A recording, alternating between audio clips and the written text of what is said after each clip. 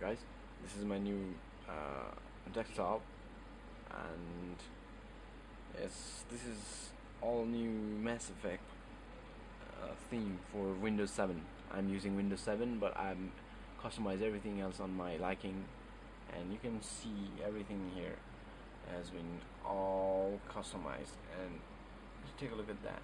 Okay, here we go. Yep, that's a computer peripheral we can use. It actually works, computer, and you can change however you like according to your preferences. And yes, this one works too, but I'm not gonna click here. I'm not gonna waste the time. And actually, this part is actually a wallpaper, and this is Notepad and RSS feed, actually derived from the actual game.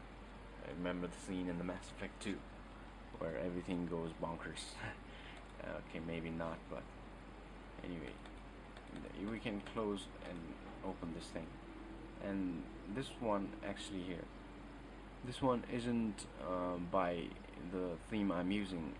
Actually, the other one, it's this one. Wait, the dock setting. This one. Where is it? Yeah, this one. Rocketdock. You can download it off of Google. Search it, guys. It's actually really nice. And the other one is the rain meter that I'm using for these and all this stuff. And the last one is the Aleinguise, and with the help of these I can use this. Wait a second, here we go. It's a Windows Media Player theme. It's actually very nice. Take a look. Actually, it's booting up. Here we go. Okay, I think it's actually pretty cool.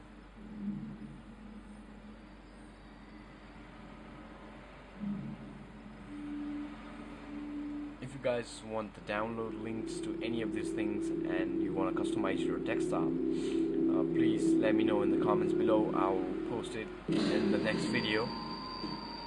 It's motherfucking son of a bitch. It's pretty loud.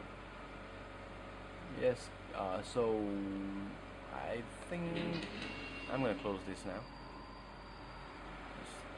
That's it, guys. If you want the desktop like mine, then please let me know below, or if you already have, then what kind of settings do you use, and please let me know. That's all, and thank you very much.